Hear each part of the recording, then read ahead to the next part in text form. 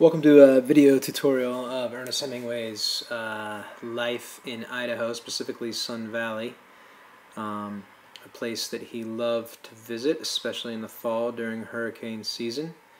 And this video will outline how Ernest Hemingway came to be in Sun Valley, connected with the Sun Valley Resort in its very early years, and some of Hemingway's experiences here in Sun Valley, hunting, finishing For Whom the Bell Tolls in Suite 206 of the Sun Valley Lodge, the people he befriended, the local hunting guides, people he spent time with, and some of the tragic, well, really three tragic moments that happened while Hemingway was in Sun Valley, and how those two of the moments were hunting moments, and one was obviously Ernest Hemingway's tragic end to his life here in July 2nd, 1961. Just trying to provide a context for how these moments, hunting and also the suicide, can be reconciled with the Hemingway Code here. So the goal, as you could read from the website, is for you to go out and visit the major sites related to Hemingway's life in Sun Valley, specifically Suite 206 in Sun Valley Lodge. And if you're facing a lodge, facing away from the ice rink, it is the balcony, first balcony on your far left. That's where some of the narrative moments that I'm going to describe in this video occurred, and that's where he wrote For Whom the Bell Tolls. On the Trail Creek Memorial, if you go out Sun Valley Road, past the Sun Valley, what do you call that, golf course and Nordic Center, and you go to the memorial, you'll see his bust and the part of the eulogy that Hemingway wrote for Jean Van Gilder. Hemingway's house out Warm Springs. Be best if we get you in there and have a tour, but I'd love for you just to see how his house there and how he shot clays off his back deck. And then a must-see is the Hemingway grave in the Ketchum Cemetery, and who's buried near him, and his children and his grandchildren all around him. So lots of stuff to check out here locally. It will enhance your understanding of Hemingway's life. You can either visit them before you watch this video or after. Either way, I think it's important to have a tangible context to his life here. And this is, a famous image of Hemingway, the Idaho mountains in the background, typing away For Whom the Bell Tolls. An odd image because Hemingway wrote everything standing up. He liked to be active and moving, as you know, as a soldier and as a hunter and fisherman. But this image, which was used by Sun Valley Resort to put Sun Valley on the map as a place for icons, literary icons, and Hollywood magnates like Clark Gable and Gary Cooper, Marilyn Monroe. And so really this image is important because it captures why Hemingway was connected to Sun Valley to begin with. Jean Van Gilder, who was the Sun Valley publicist in 1936, contacted Hemingway many times, who spent a lot of time in Red Lodge, Montana, and other places in Montana, and interestingly, he wrote about Montana, and he wrote about Wyoming, but he never wrote about Sun Valley, Idaho. I think it was a place that he wanted to keep for his own, and it never made into any of his short stories. Yet he wrote his major part of For Whom the Bell Tolls here and did some of his best writing in his career here. So it was a place he deeply loved. And I'm just projecting here, but I imagine he wanted to keep it to himself and not put it into any of his writings. So he was here from September 20th, 1939. And ultimately, his last moment here was July 2nd, 1961. That's a little misleading. He wasn't here for all of that time. He spent a good chunk of time here, but often in the fall, and came back later in the 50s with his fourth wife, Mary Hemingway. So here's some background. Sun Valley Resort opened September 21st, 1936. You all know the history. Abel Harriman, this destination resort. There were only 100 people in Ketchum at the time. So this was a remote, rural place, and they needed to have some publicity to get people to get on the train from LA, Chicago, other places, to come to this destination resort, not just in the winter for skiing, but obviously for the summer as well. So you'll see a lot of summer images of Hemingway here in Sun Valley. As I said, he lived in Suite 206, and part of the deal was if they could use his images to help publicize Sun Valley to the world, he could stay at the Sun Valley Lodge and have free room and board, and along with his family. And he loved that idea. He was coming off of a failed relationship with his second wife, Piper, Pauline, who was very wealthy and had a house in Key West. And he had fallen in love with Martha Gellhorn and her desire to cover the Spanish Civil War. She was a war correspondent, and he brought her here to Sun Valley. And so his early years here in Sun Valley were with Martha, and then off to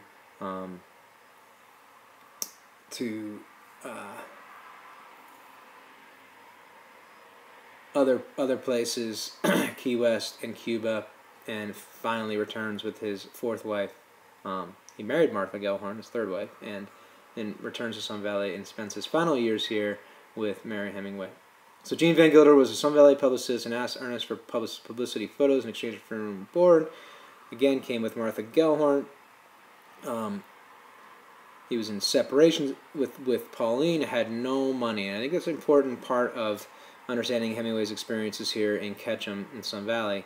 He came, obviously he had written many successful novels and had done well, but he wasn't one to save his money. You know, he had In Our Time, Sun Also Rises, Farewell to Arms, written many short stories published, but was still supported by the wealthy wives that he married. But he came to Sun Valley, you could argue, you know, sort of flat broke, coming out of this separation and eventual divorce with Pauline, and he needed to write a good book. And he had 12 chapters in hand for Whom the Bell Tolls. And so part of the goal here in this video is to show you how his life here in Sun Valley connects with the unspoken code that he lived and developed in his texts. And so complete tasks well comes to mind, right? Just to remind you, complete tasks well means to maintain discipline and honor in the means by which you complete tasks, all tasks in life, and to strive for noble ends, even if the ends are unattainable, in order to strengthen the self. And so how did he do that here in Sun Valley? He woke at 5 a.m. every morning and wrote until noon. Remember, he's writing standing up. He would have lunch at the lodge, and then he would go down to hunt on Silver Creek with Bud Purdy or Lloyd Arnold, or he would go hunt pheasants in Shoshone. And he was happiest doing those two things. Remember, completing tasks well strengthens the self. So writing was primarily the task that Hemingway pursued. Obviously, it was his great talent. But hunting as well was something that he greatly valued, and doing it well. And so to combine the two during the day, to be able to write well for, you know, from 5 a.m. till lunchtime, and then to be able to have a nice lunch at the lodge, and then go down to Silver Creek and Shoshone and hunt pheasants and ducks, was, for Ernest Hemingway, as you can imagine, the perfect day. And he would have a Groundhog Day every day. He would just wake up and do it again. And I think it gave him space and time to think, to be outdoors in this wonderful fall weather, and the great hunting encouraged him and made him in good spirits. And so he would wake up every morning, I like to think, 5 a.m., and he would read everything he'd written the day before, and he would start, as he said, that's how you do it, and he would start writing 5:30, 5:45, all the way to lunch. At one point, he had lunch with a great hunting guide, Bud Purdy, who just recently passed away, who has a house down on Silver Creek, and they were having a lunch in Ketchum, I forget where, I think at the Alpine, and he ran out and got a bottle of wine because the restaurant didn't serve wine. He brought it back, and he said, "We got to celebrate because I just wrote 1,000 words, and I think I think I'll get $1 for every word. So he knew it was going well here. He knew he was onto something with For Whom the Bell Tolls, and he was right. In my mind, I think For Whom the Bell Tolls is the best text to read if you really want to understand the Hemingway Code and Robert Jordan as the heroic character who's able to live by all the principles of the code. And so he worked hard, he completed tasks well. He published the book in 1940, and after Marty Gellhorn and Ernest had covered the Spanish Civil War together, he sold 491,000 copies in the first 6 months, and then, here's the point here, he was able to finish it all the way through and sell the rights to Paramount Pictures for $100,000, a lot of money at that time. So he was getting proceeds from his book sales and from the selling the rights to Paramount Pictures, even though it's not a great film and he didn't like any of the films that were made of his works. In fact, he hated all the films that were made of his works. But nonetheless, he achieved his goal. He needed to write a good book, and he published it, and he sold it to Paramount and did very well financially as a result. Okay, some other code principles that emerge here in his experiences while writing and hunting in Sun Valley. So the two that come to mind are valuing solidarity, right? Remember to develop and maintain faith in the others who embody and exhibit the other principles of the code. This happens in many of the characters throughout the text we've read, right? That Jake Barnes was disgusted by the people he was surrounded by, Brett and Mike Campbell and Robert Cohn, but he loved being with Montoya, the hotel owner, who was an aficionado of bullfighting. He loved being with Pedro Romero and admiring Pedro Romero. And again, just briefly, Robert Jordan found a coded mentor figure in Pilar, who was committed to the Republican cause, and Selmo, who was, even though he hated the killing and war, knew it was necessary because he was deeply committed to a cause. And so here, his local hunting guides, Bud Purdy, as I mentioned, on Silver Creek, and Lloyd Arnold, who wrote a book about it's called High on the Wild, Hemingway's life in Sun Valley, which is no longer in print. He surrounded himself with these local hunting guides and loved how well they hunted, how well they knew the land, how they could put Ernest onto some ducks and some pheasants. And so he developed experiential knowledge about the hunting here from these local experts. Right? Remember, experiential knowledge means being skeptical of any knowledge divorced from experience and admiring those who are expert from experience. And so he went jump shooting on the Little Wood River over by Cary with Bud Purdy, flushed 3 ducks, and bang, bang, bang. Bud Purdy said he got all 3 ducks with 3 shots. You have 3 shells in your shotgun. And Purdy's comment was that Hemingway wouldn't have been happier had you handed him $1 million. And so, here I like to think that Hemingway really had his happiest moments in his life here. He's deeply in love with Marty Gellhorn, who was an amazing woman, war correspondent. He was writing what came to be one of his greatest texts, one he admired deeply, along with The Old Man and the Sea. And here he is having some great hunting and able to do the 2 things that he loved the most really well with people who he admired, who had experiential knowledge. Great image here of Ernest Hemingway hunting. This is with Mary Hemingway over here. Here's Ernest with lots of ducks down on Silver Creek. Speaking through actions is another code principle that Hemingway really exhibited in his experiences here in Sun Valley. Remember that speaking through actions means do not be windy or messy and flamboyant in your speech to convey the code. Don't talk about the things that you do well. You are what you do, not what you say you do. So he went out hunting on Silver Creek with John and Anna Behringer and a black lab named Bullet, a lab that Ernest loved deeply. He loved having dogs around. John Behringer did not place safety on his gun, and he went to go pick up his gun and pulled the trigger accidentally and shot Bullet in the leg. Tragically, Bullet dies. I don't know if this is Bullet or not, but there is Hemingway hunting down in the Silver Creek area. And Ernest was furious that this happened, right? The unspoken code in hunting is that you always put your gun on safety. So if you do pull it up and you accidentally hit the trigger, it doesn't go off. Well, he rides in a separate car back to Sun Valley Resort, and he goes up to clean his guns in Suite 206 on the balcony, and Martha Gellhorn's having a drink on the back patio, right looking out at where the ice rink is now, and Ernest sees 2 ducks flying by. Remember, there are very few people in Ketchum at this time, 100 people in Ketchum, so it doesn't look like the way it does today. So Ernest has his guns, right? He's cleaning his guns. He sees 2 ducks go by. He's able to load his guns, and he sees that one duck has a wounded leg and is going to die a miserable death, and so he shoots, bang, bang, he shoots the wounded duck and its mate, and I imagine, I don't know the end of the story, he's able to collect them and clean them and eat them. But when Martha hears the shots go off, she screams, she thinks to herself, oh no, Ernest has shot John Berenger, because he was so furious that Berenger had broken the code of ethical hunting. So I like to think like Pedro Romero, who wipes away losing the fist fight with Robert Cohn in The Sun Also Rises. How Pedro wipes away by being a great bullfighter, by wearing down the bull well, all for himself, not for the crowd.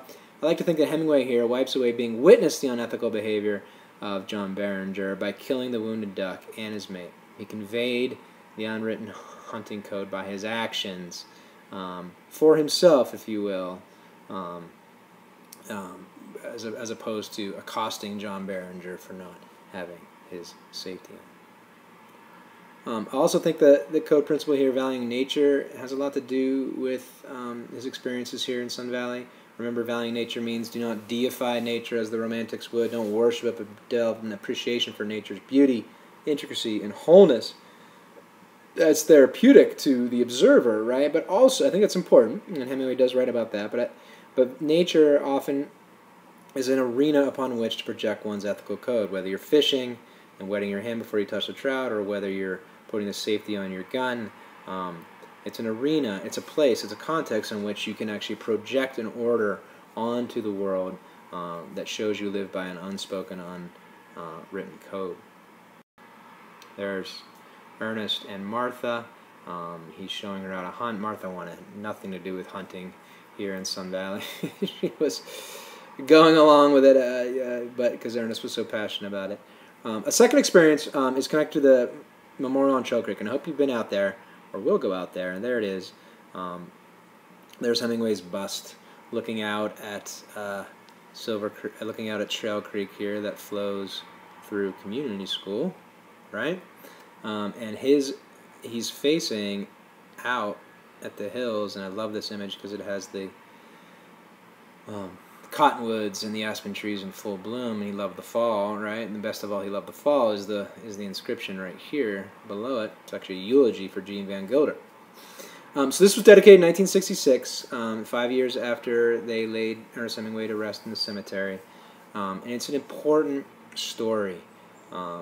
It's an important story as to who died, and Ernest's eulogy for Jean Van Gilder, the great Hemingway, to Sun Valley. And so the rubric here, or the principle here that is related to this narrative moment, is completing tasks well. So on October 28th, 1939, 1 month after his first time in Sun Valley, here he is 1 month, he's befriended Jean Van Gilder, admires Jean Van Gilder, who likes to hunt, and is a man of action, and Hemingway loved spending time with him and drinking with him.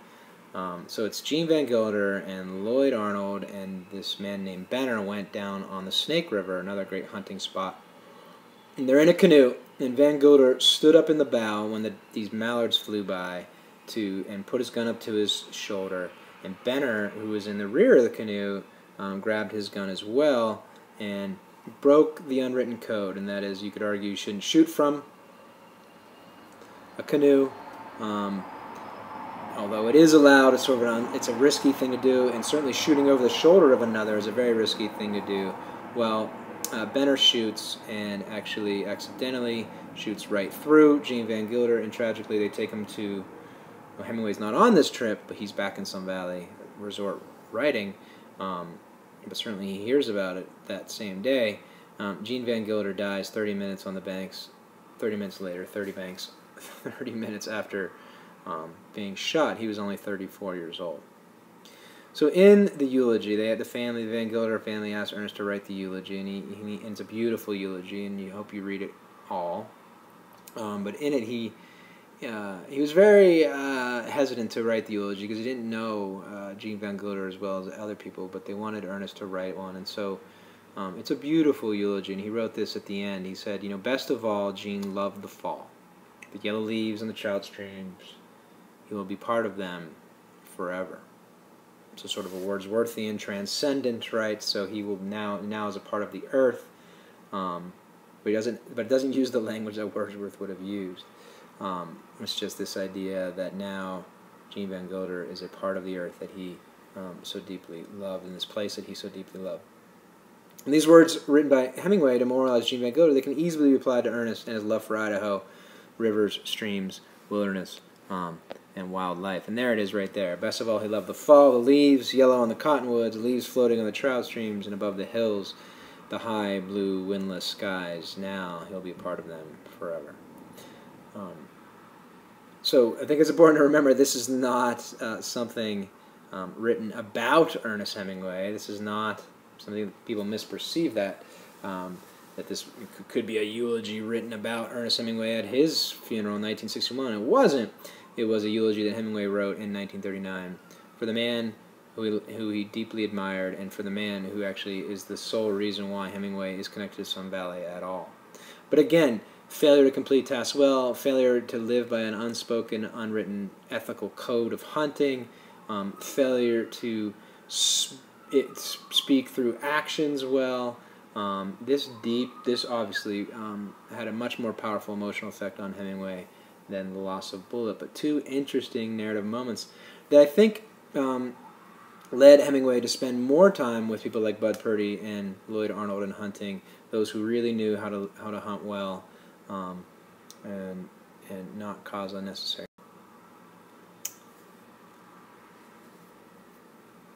And I think it's important to think about how this connects to some of the narrative moments in Hemingway, right? So as in Big Two-Hearted River, as he wrote, unless they are of your party, fishing rivers with others can ruin the experience. Well, why was that? And he was referring in that story to the dead trout that he found on the banks and washed up on rocks, and he picked them up, and he knew that the fishermen, and this was Nick Adams in the Big Two-Hearted River at the end of Inner Time, knew that the fishermen did not wet their hands and ruin the protective layer on the trout.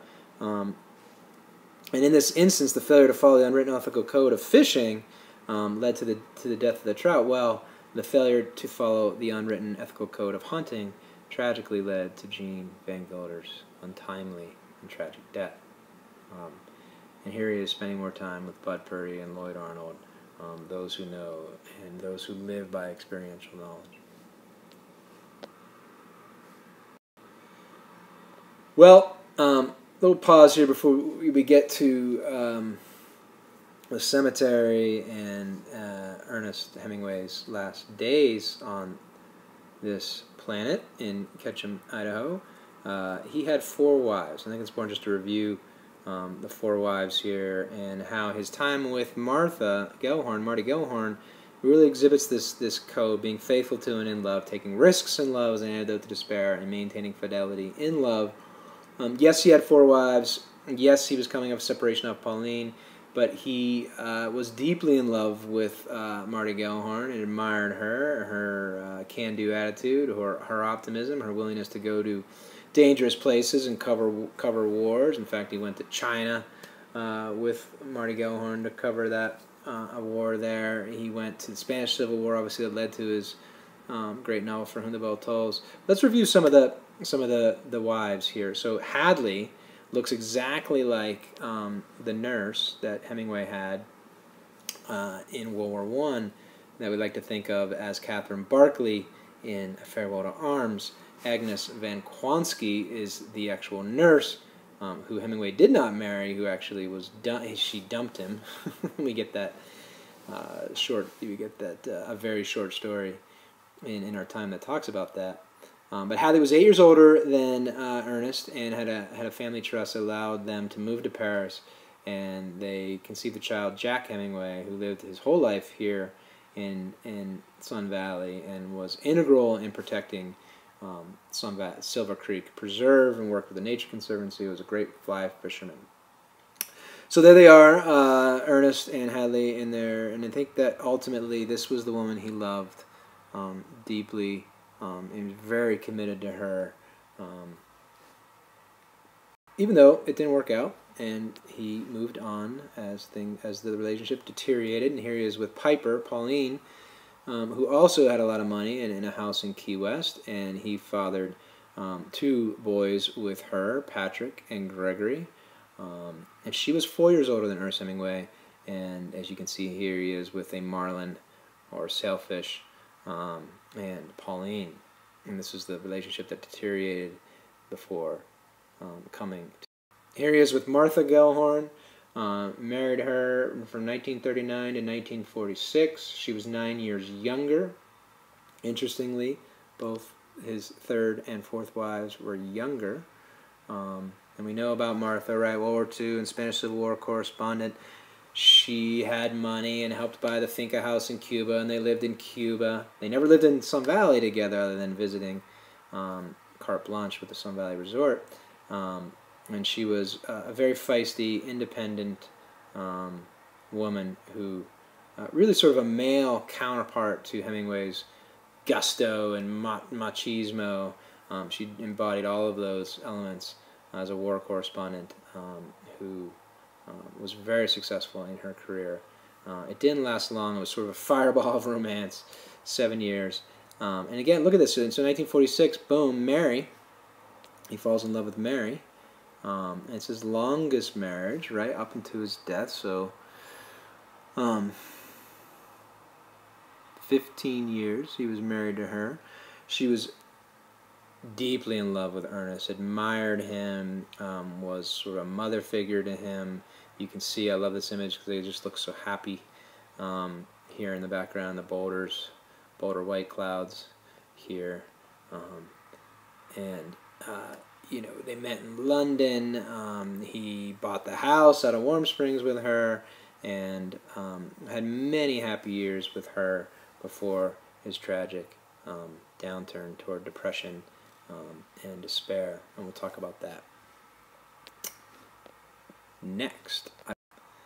Well, first, actually, the Hemingway house. There's his house out Warm Springs, and this is the deck where he would shoot clay pigeons off of. This was also the house where he took his own life with a shotgun. You can notice that it's wood paneled, and if you get inside, it's actually modeled after the Sun Valley Lodge. And we'll talk about that in a second as to why it looks exactly like the Sun Valley Lodge inside. It was purchased in 1859 by Chuck Atkinson of Atkinson's Markets, a person that Hemingway hunted with down in Silver Creek, and they owned was now the Silver Creek store down there. That's where Atkinson's Market started out. But Chuck bought it just to drive down the price so that they wouldn't take advantage of the Hemingway name. It was the only house Ernest ever owned in the United States. Remember, he lived in Key West with Pauline, which was her house. He lived in Cuba, in the Finca, which Martha Gellhorn helped buy. And he lived abroad in Paris with Hadley. But this was the only place he only house he actually purchased under and owned in the United States. Well, Fidel Castro, an individual who Hemingway knew, took over Cuba in 1960 and 1961. Hemingway was escaping that revolution and the fall hurricane season, would spend many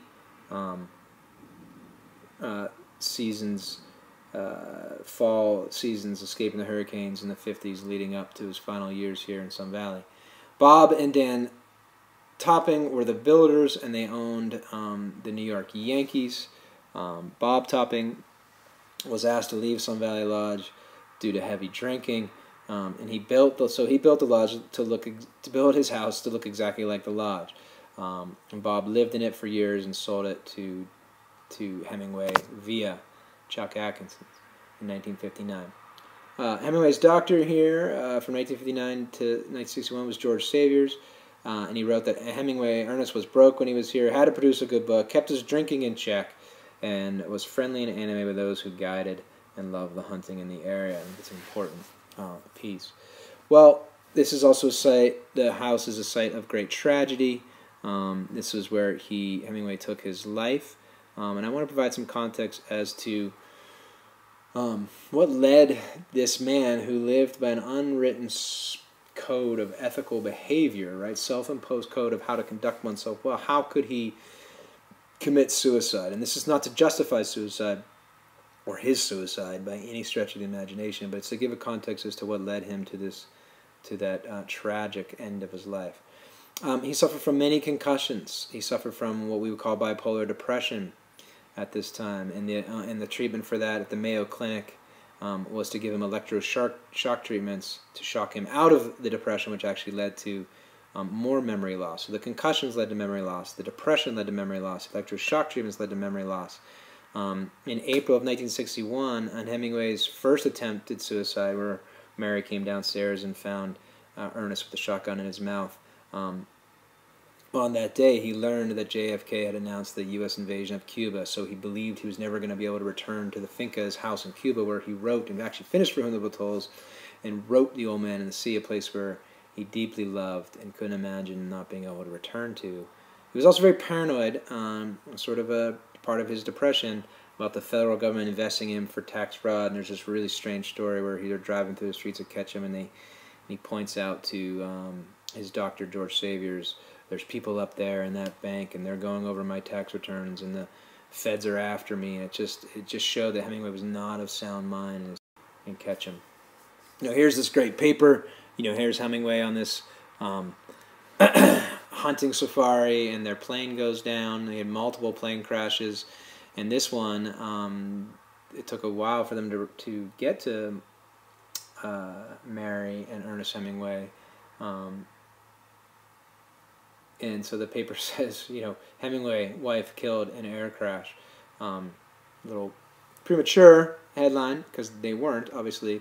But there were many concussions from his boxing. There was a car accident in London during World War II, where Hemingway had a concussion from hitting the windshield. There were 2 plane crashes in Africa on safaris, 1951, 1952. The second one, the cockpit was in smoke, and Ernest Hemingway headbutted his way out of the door in order to save his life and Mary's life. Another concussion, which led to an inability to write well because of his loss of memory. And so the 2 books he was working on while he was here were Movable Feast and Island Stream, both unfinished. Both books that he felt that his memory was preventing him from doing what he does best, which is writing.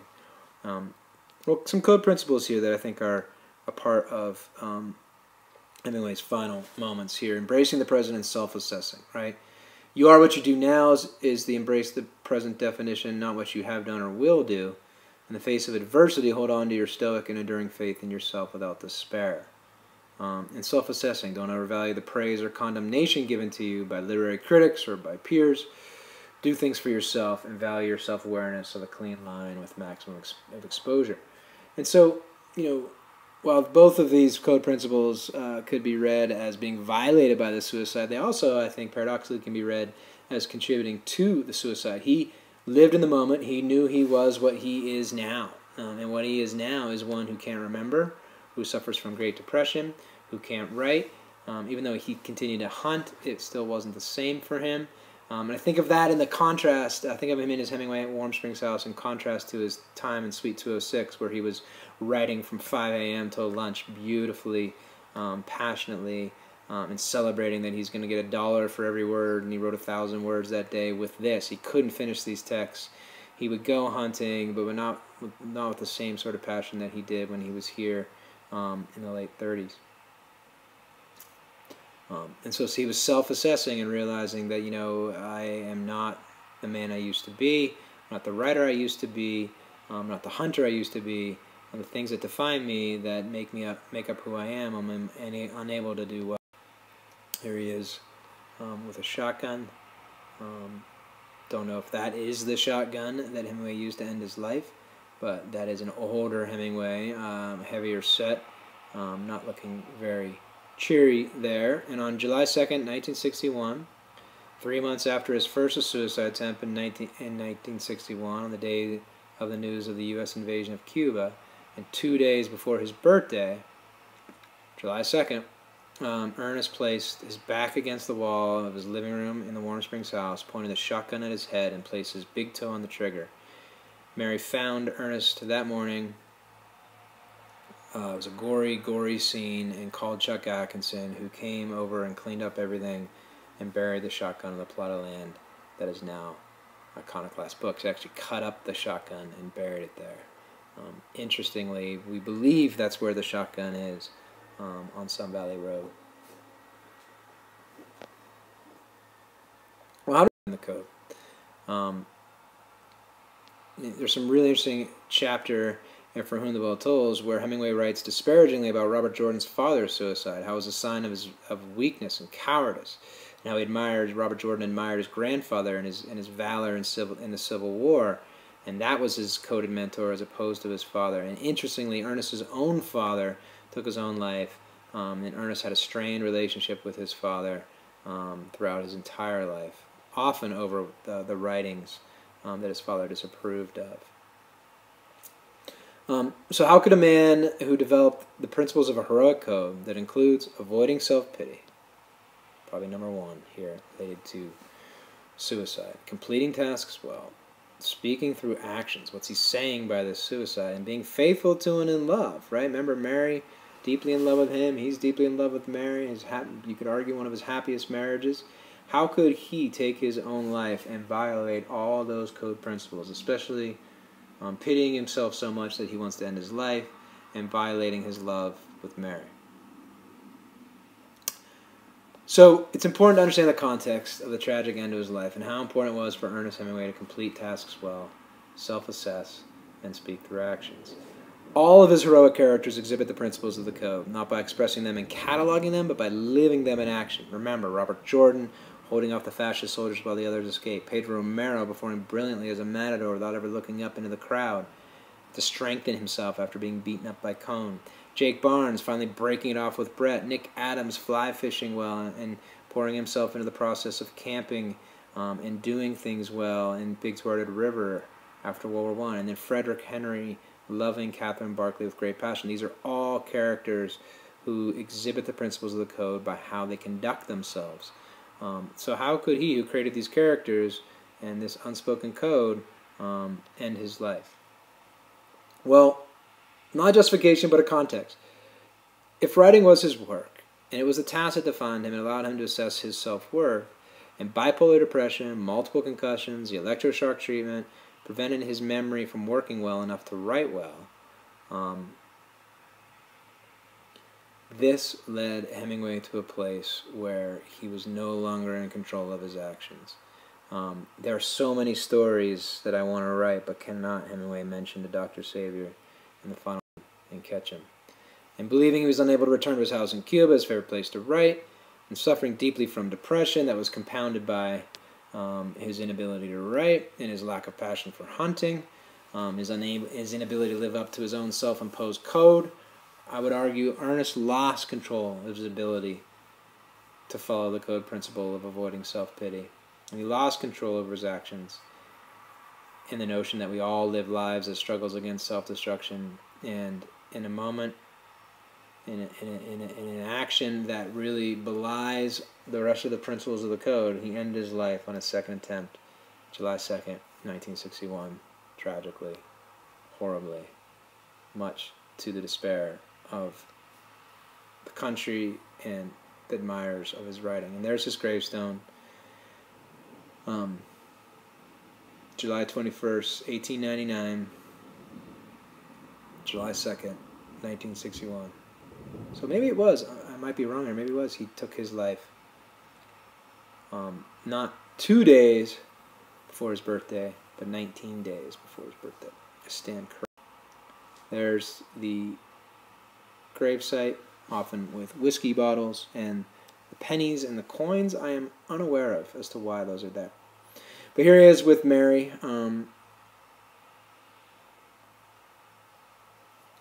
Arguably his happiest marriage here, who deeply missed her husband after he took his life. But if you visit the cemetery, and this is your last place I hope you visit, you'll see that he's buried right next to Mary, her gravestone 1908 to 1986, who lived out her years here. And he's buried next to Jack Hemingway, his first son, right, with Hadley, the fly fisherman, fought in World War II. The famous story about him is jumping out of an airplane as a paratrooper in World War II with a fly rod in his backpack, and he would fish some of the streams in the remote country of Western Europe. And again, preserved Silver Creek. His daughter is Muriel Hemingway. Margot, his other daughter, committed suicide in a drug overdose. Tragic mental illness in the Hemingway family. And Jack Hemingway is buried next to his wife, Louise Puck Hemingway. And Gregory Hemingway, Hemingway's other son with Pauline, was a ER doctor in Montana who actually had a sex change and became Gloria, and ran nude down a median strip in Florida and was arrested and then died in a women's correctional facility in Florida. So again, more mental illness in the Hemingway family, right? You have a drug overdose, Jack's daughter, Hemingway's granddaughter, and then Jack Hemingway's son losing touch with reality and running down a median strip in Florida and being arrested, and then I think suicide, it's unclear, in a women's correctional facility in Florida. He's also, I think this is really important, buried next to these individuals, and this is really the powerful part of going to the ceremony, going to the cemetery, and seeing that he's buried next to Tilly and Lloyd Arnold. Tilly wrote a book called Hemingway in Idaho, no longer in print, and Lloyd Arnold wrote a book on Hemingway called Hemingway High on the Wild. The hunting guide, friends, loved them dearly. Again, not spending his time, even though there's so many pictures of Gary Cooper and Clark Gable and Hemingway, he really spent time with the Arnolds. And Chuck and Floss Atkinson are his friends. He's buried next to them. Gene Van Gilder is buried next to Hemingway, or Hemingway actually joined the gravesite, because obviously Van Gilder preceded Hemingway's death. Taylor Williams, another great hunting guide from Shoshone. They hunt pheasant together. Who came out to Kentucky, from Kentucky to catch him. He spent lots of times with Taylor Williams, Lloyd Arnold, Chuck Atkinson, Van Gilder, hunting. Taylor Williams, then his doctor, who he loved dearly, Dr. George Savior, is there as well. These are the common people. I don't call them peasants, but there is a sense of peasant wisdom that we got in Farewell to Arms. There's a belief that people who, or if you will, are defeated from the beginning, or destroyed from the beginning, who all they have is to take pride in their work. People like Bud Purdy. I don't know, he just died this year, so I don't know if Bud's going to be buried in the Ketchum Cemetery, or has been buried in the Ketchum Cemetery near the Hemingways. I have to go check that out. But there's this belief that he wanted to be with the common people who knew the land well, who lived by an unspoken code, and he took great value in that. And I think that's one of the great takeaways of Hemingway's time here in Sun Valley. So I hope you enjoyed this review of Hemingway's life in Sun Valley and how it connects to the code principles, and being able to understand the tragic end to Hemingway's life in the context of his final moments of despair here. I think he had some of his greatest moments in his life, and some of his greatest writing occurred here in Sun Valley, and some of his saddest and most tragic moments happened here in Ketchum, an important place for Ernest Hemingway.